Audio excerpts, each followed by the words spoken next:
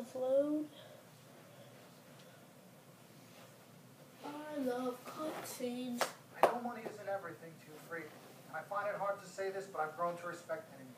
You're a man of conviction. But it's my responsibility to point out the consequences of that way of thinking. Now, for you, winning is everything. But winning isn't something you could do alone.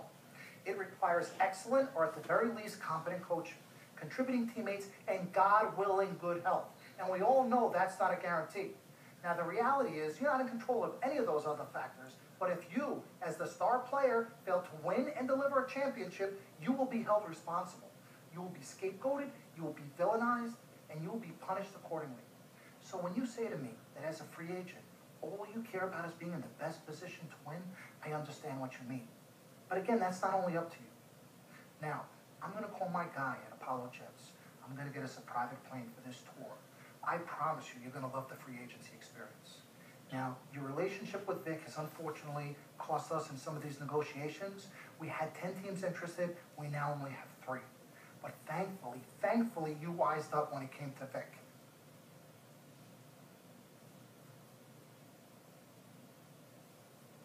Have you been in contact with Vic? Yo, Freak, look at me.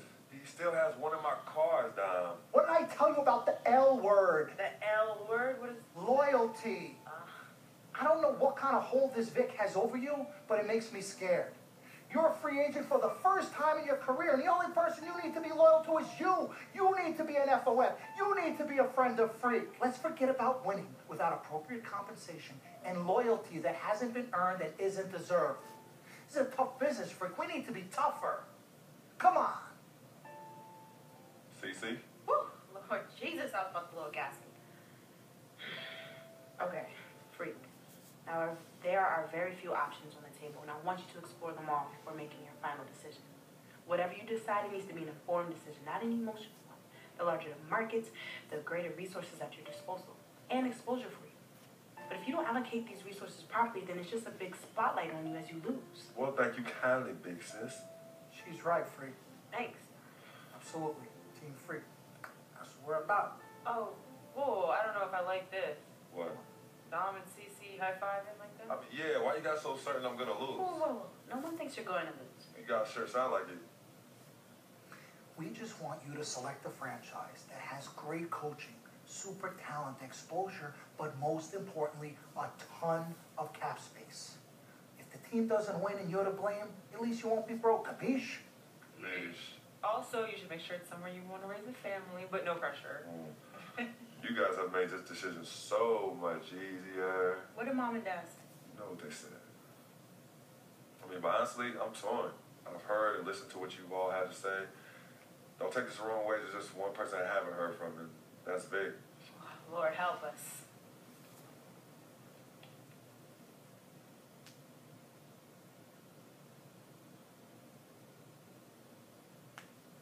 Yo, Vic, where you at? I've been trying to call you, man. Hit me back.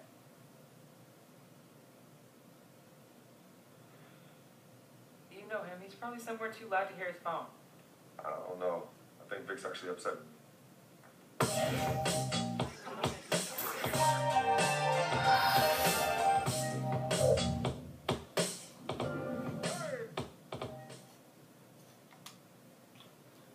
Okay, so we're here with the free agency.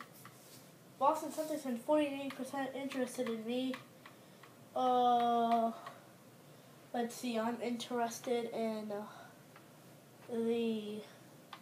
let's see, is that the Golden State? I'm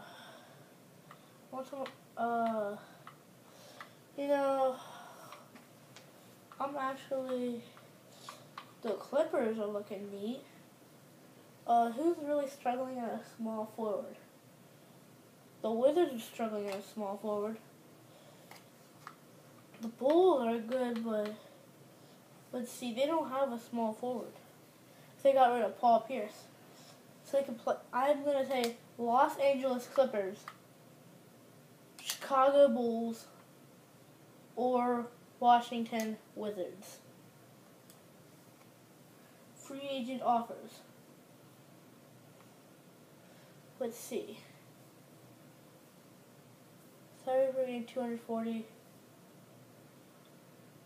let's see, 2 years, 15 minutes. I'm actually liking the Bulls offer, $250 per game, 17 minutes, 2 years. But I would like to be. They're starting it. This is hard. I want to be on the Clippers, but I don't know if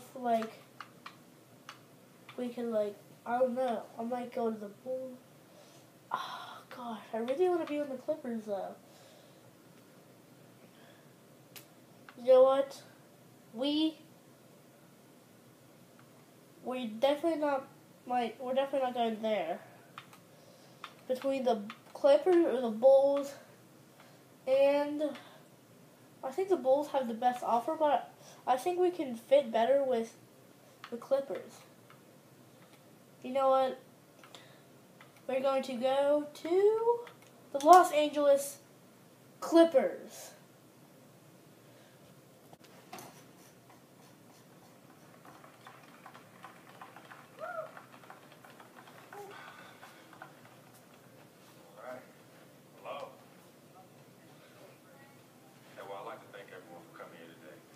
I especially like to thank God, my Lord and Savior, my family, my agent, Mr.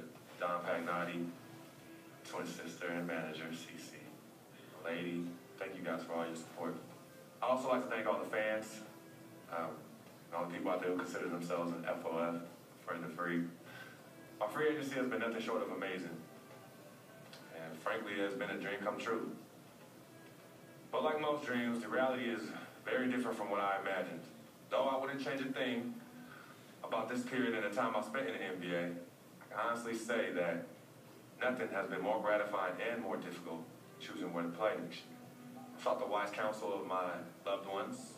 Nothing puts me at ease more than knowing that, regardless of my decision, you guys will be there for me no matter what. Now, there are so many wonderful teams in the league, each filled with stellar talent and all vying to be number one. For me, there's nothing more important than winning and surrounding myself with those who feel just as passionately about the game as I do and have an unrelenting desire to win a championship ring. That's what matters most to me. It is for this reason, above all, I have decided to choose the Los Angeles Clippers.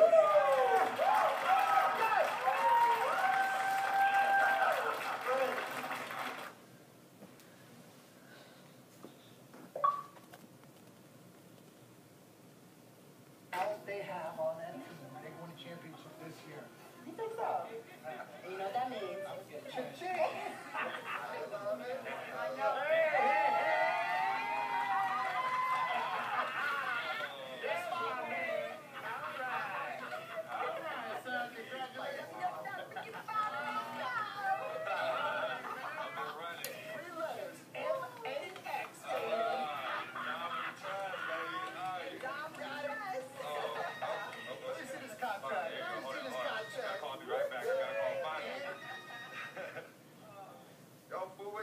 Try to call you. Mr. Freak? Yo, who's this? This is Officer Vasquez with the 9th Precinct. Officer Vasquez? What did Vic do now? Mr. Freak, there's been an accident.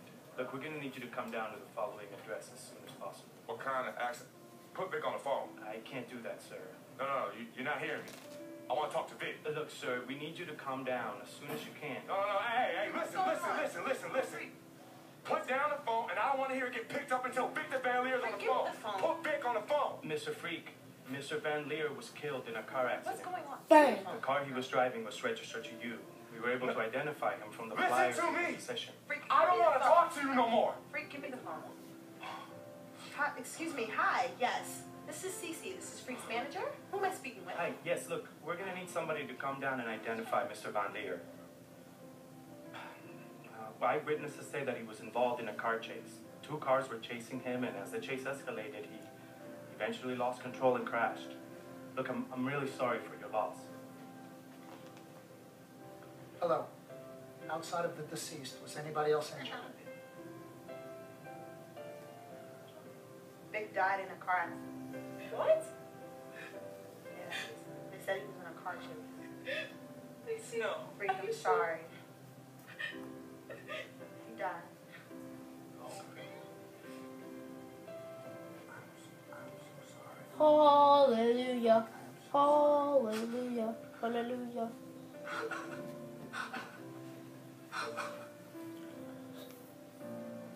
Hallelujah. Hallelujah.